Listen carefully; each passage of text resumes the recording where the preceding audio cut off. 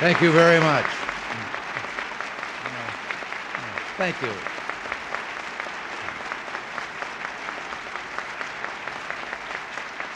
Thank you. Thank you. Well, thank you very much for a very warm welcome. Your organization is concerned with jobs. I heard of a fellow who's been unemployed for a long time, and a few days ago he found a job in a China warehouse. And he'd only worked there a couple of days when he smashed a large oriental vase. The boss told him in no uncertain terms that the money would be deducted from his wages every week until the vase was paid for. And the fellow asked how much did it cost. He told him $300. And the fellow cheered and said, "At last, I found steady work." But seriously, I'm aware that the National Alliance of Business was formed to reduce the despair of unemployment, to provide opportunities where they would otherwise not exist. You've set for yourselves a noble and necessary goal. You know that a job at $4 an hour is priceless in terms of the self-respect it can buy. Many people today are economically trapped in welfare. They'd like nothing better than to be out in the workaday world with the rest of us. Independence and self-sufficiency is what they want.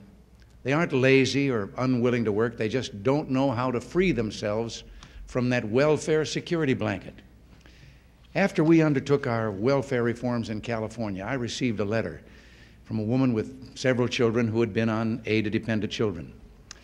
She wrote that she had become so dependent on the welfare check that she even turned down offers of marriage. She just could not give up that security blanket that it represented. But she said that she'd always known that it couldn't go on, couldn't last forever. So when our reforms began, she just assumed that the time had come and that somehow she would be off welfare.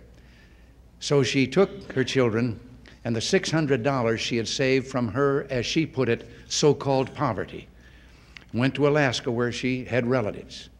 And she was writing the letter now not to complain about our reforms, but to tell me that she had a good job and that working now had given her a great deal of self-respect, for which she thanked me. And then one line that I'll never forget. She said, "It sure beats daytime television."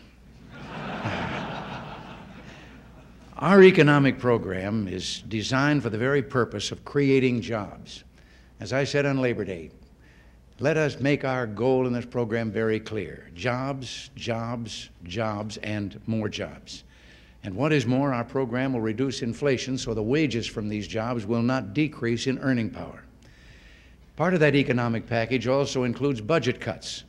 Now, some of these cuts will pinch, which upsets those who believe the less fortunate deserve more than the basic subsistence which the governmental safety net programs provide. Well, the fact is, I agree. More can be done, more should be done. But doing more doesn't mean to simply spend more. The size of the federal budget is not an appropriate barometer of social conscience or charitable concern. Economic problems or not, isn't it time to take a fresh look at the way we provide social services? Not just because they cost so much and waste so much, but because too many of them just don't work. Even if the federal government had all the money it wished to spend on social programs, would we still want to spend it the way we have in the past?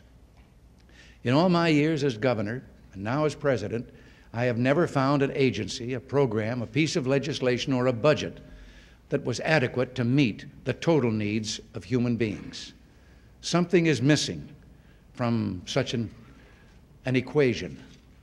I believe that something is private initiative and community involvement, the kind the NAB exemplifies. There is a legitimate role for government, but we mustn't forget, before the idea got around that government was the principal vehicle of social change, it was understood that the real source of our progress as a people was the private sector. The private sector still offers creative, less expensive, and more efficient alternatives to solving our social problems. Now, we're not advocating private initiatives and voluntary activities as a half-hearted replacement for budget cuts. We advocate them because they're right in their own regard. They're a part of what we can proudly call the American personality. The role of voluntarism and individual initiative has been misunderstood. Federal loan guarantees will not be restored by charity alone, nor will we replace the Department of Health and Human Services. Voluntarism is a means of delivering social services more effectively and of preserving our individual freedoms. John F. Kennedy knew this when he said, "Only by doing the work ourselves, by giving generously out of our own pockets, can we hope in the long run to maintain the authority of the people over the state, to ensure that the people remain the master, the state the servant." Every time that we try to lift a problem from our own shoulders and shift that problem to the hands of the government, to the same extent, we are sacrificing the liberties of our people. There are hard-headed, no-nonsense measures by which the private sector can meet those needs of society that the government has not, cannot, or will never be able to fill. Volunteer activities and philanthropy play a role, as well as economic incentives and investment opportunities. To be certain, we're talking about America's deep spirit of generosity. But we're also talking about a buck for business if it helps to solve our social ills. With the same energy that Franklin Roosevelt sought government solutions to problems, we will seek private solutions. The challenge before us is to find ways once again to unleash the independent spirit of the people and their communities. That energy will accomplish far, far more than government programs ever could. What federalism is to the public sector, voluntarism and private initiative are to the private sector. This country is bursting with ideas and creativity, but a government run by central degree has no way to respond. Having been a governor, Franklin Roosevelt knew something of the dangers of over-centralization. In a message to the Congress, he wrote, "Continued dependence upon relief," it hadn't yet been given the name welfare, "induces a spiritual and moral disintegration fundamentally destructive to the national fiber. To dole out relief in this way is to administer a narcotic, a subtle destroyer of the human spirit. The federal government must and shall quit this business of relief." Well, what exactly is voluntarism? I guess Gary Cooper did about the best job describing it in the movie Mr. Deeds Goes to Town. "From what I can see," he said, "no matter what system of government we have, there will always be leaders and always be followers. It's like the road out in front of my house. It's on a steep hill, and every day I watch the cars climbing up. Some go lickety-split up that hill on high. Some have to shift into second, and some sputter and shake and slip back to the bottom again. Same cars, same gasoline, yet some make it and some don't. And I say the fellows who can make the hill on high should stop once in a while and help those who can't." Over our history, Americans have always extended their hands in gestures of assistance. They helped build a neighbor's barn when it burned down and then formed a volunteer fire department so it wouldn't burn down again.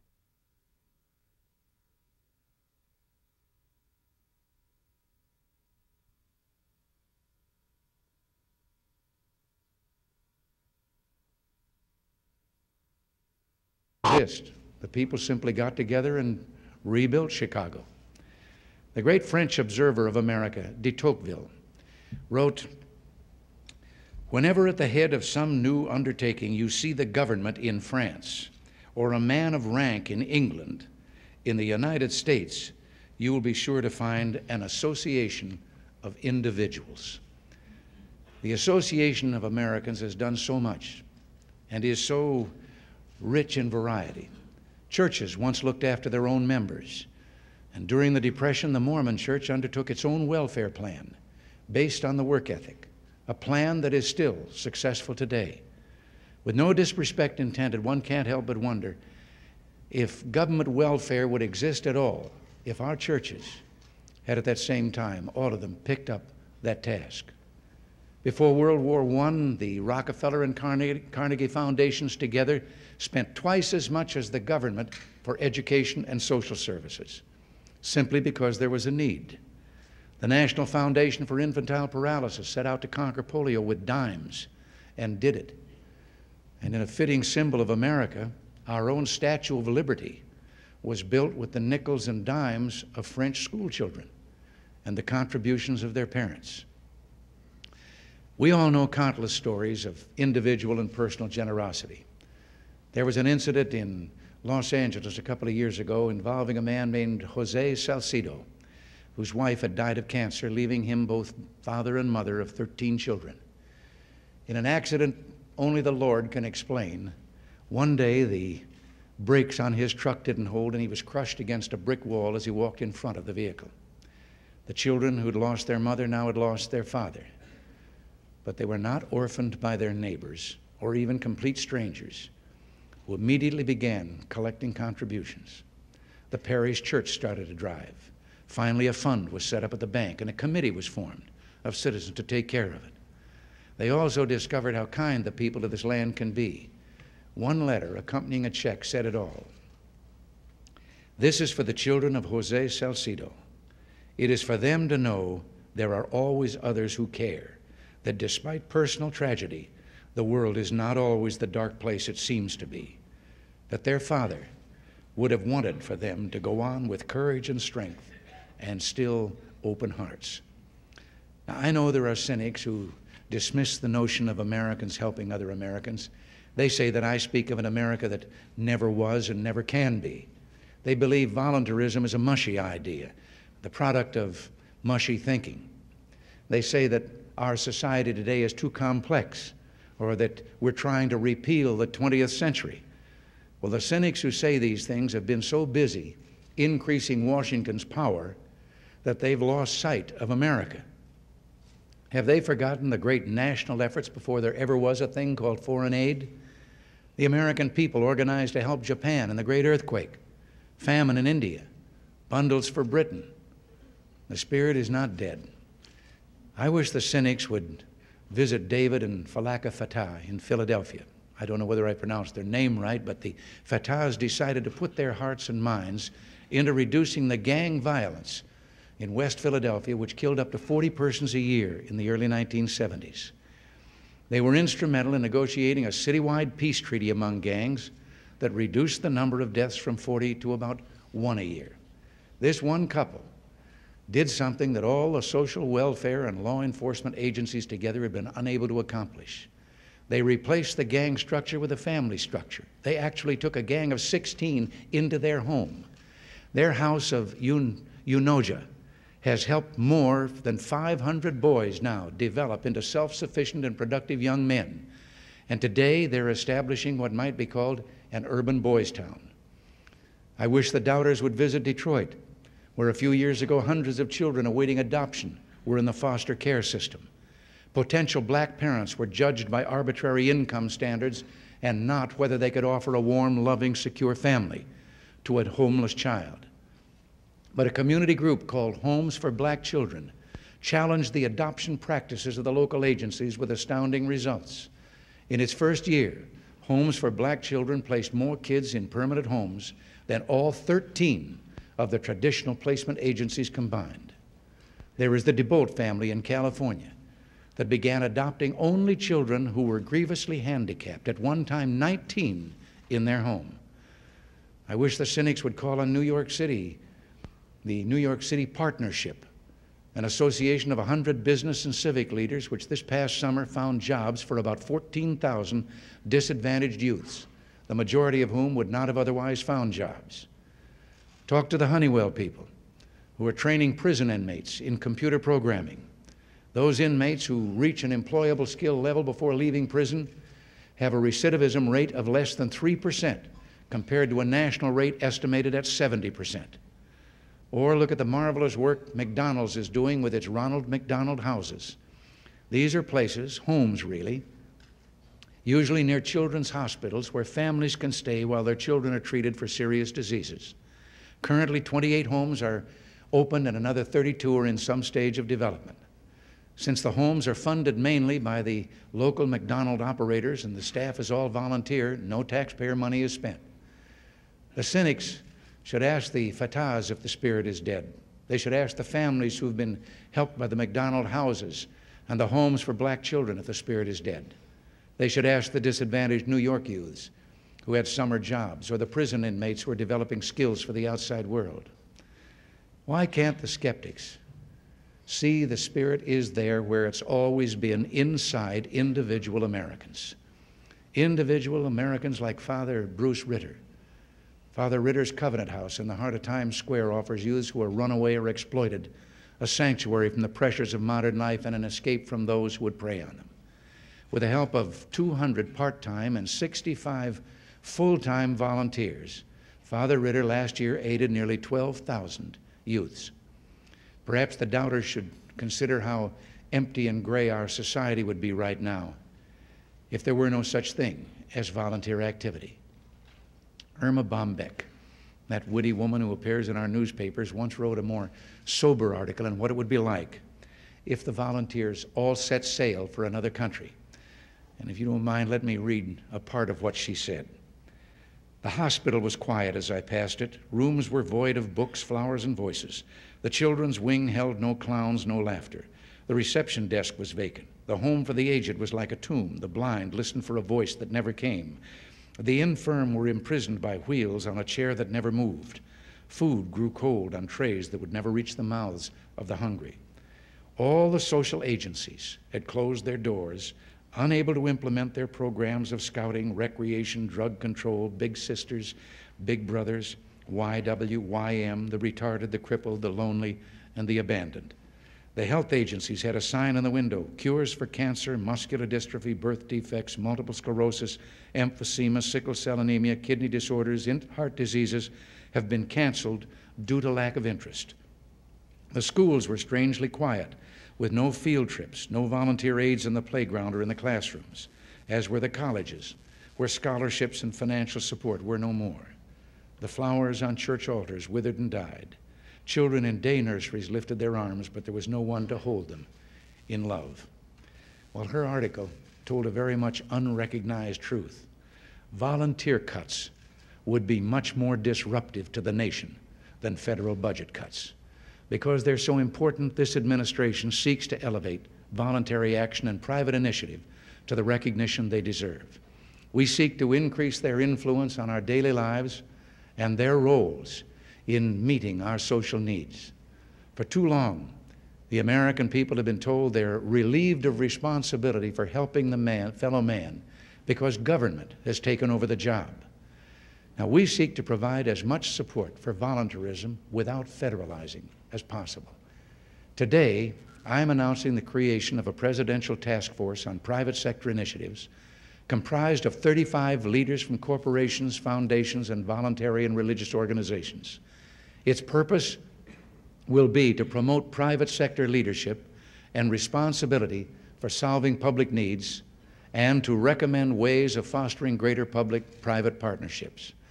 I have asked Bill Verity, the chairman of Armco Steel, to chair the task force and act as my personal representative in expanding private sector initiatives and in recognizing outstanding examples of corporate and community efforts.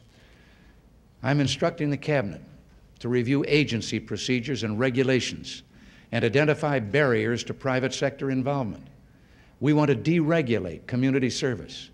For example, mothers and grandmothers have been taking care of children for thousands of years without special college training. Why is it that certain states prohibit anyone without a college degree in early childhood education from operating a daycare facility? I'm also asking the Cabinet to develop pump priming and seed money programs that offer incentives for private sector investment. In addition, the Cabinet will provide technical knowledge to develop private incentives. Furthermore, existing programs will be examined to determine those which could be more productively carried out in the private sector. Volunteerism is an essential part of our plan to give the government back to the people. I believe the people are anxious for this responsibility. I believe they want to be enlisted in this cause. We have an unprecedented opportunity in America in the days ahead to build on our past traditions and the raw resources within our people.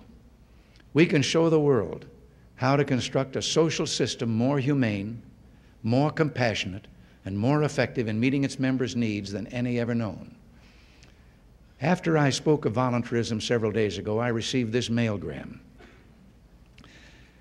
At a breakfast this morning, 35 chief executive officers of the largest employers and financial institutions of San Antonio met and committed to, 1, support of you and your commitment of returning the responsibility of support of many worthy previously federally funded programs to the local level. 2, committing themselves individually and corporately to do more in being a part of continuing or establishing that safety net of services each community needs. 3, as a first step, committing to achieving a minimum 20% increase in our local United Way campaign, which represents 60 agencies included within that safety net. And finally, committing themselves that the programs supported are needed and efficiently and effectively administered. You have our support. And it was signed by Harold E. O'Kelly, Chairman of the Board and President of Data Point Corporation, Tom Turner, Sr., Chairman of the Board and President of Sigmore Corporation, Dr. Robert V. Vest, Jr., Chairman of the Board of Tesoro Petroleum Corporation, and H.B. Zachary, Sr., Chairman of the Board of the H.B. Zachary Company. And just this weekend, I received a letter from the insurance industry promising to undertake new and budget initiatives to reduce unemployment, especially among minority youths. The insurance companies plan to direct their financial resources, which are in the hundreds of billions of dollars as we know, to further this goal. They also plan to increase their dollar contributions to these programs affecting basic human needs. The private sector can address the tough social problems of special concern to minority Americans, and I believe that we will soon see a torrent of private initiatives that will astound the advocates of big government. The efforts of you at this conference also show what can be done when concerned people and businesses join in partnership with government. You are a model of future action, and I'm calling upon you today to help in the cause to enlarge the social responsibility of our citizens. The spirit that built this country still dwells in our people. They want to help. We only need to ask them. All of us, and particularly we who are parents, have worried about whether the youth of today have absorbed some of the traditions with which we're so indoctrinated.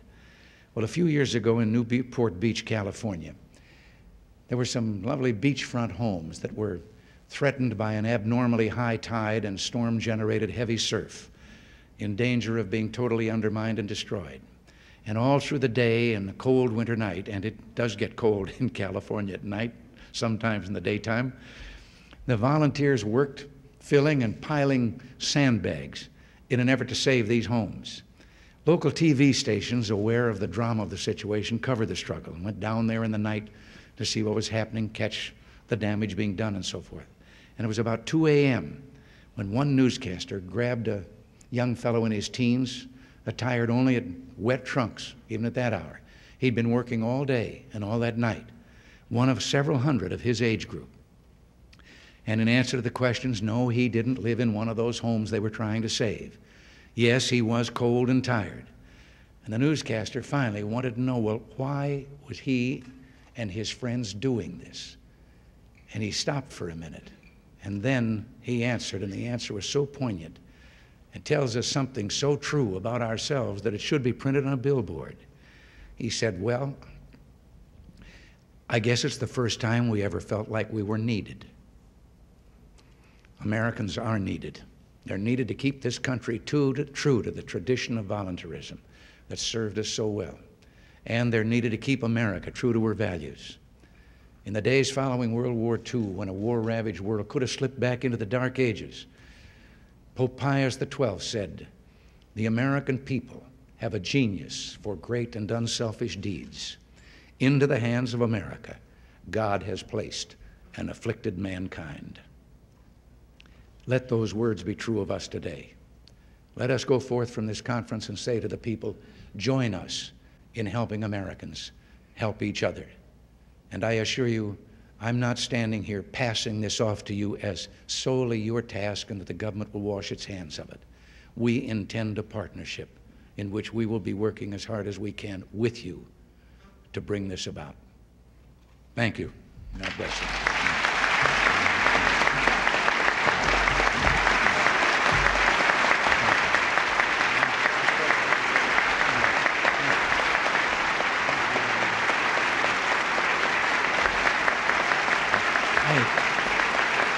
Thank you. Let me just say this all about you before I go. Knowing what I was going to say in here and knowing what you've been talking about and planning yourselves, I said I feel like I'm preaching to the choir or saving souls in heaven. Thank you very much.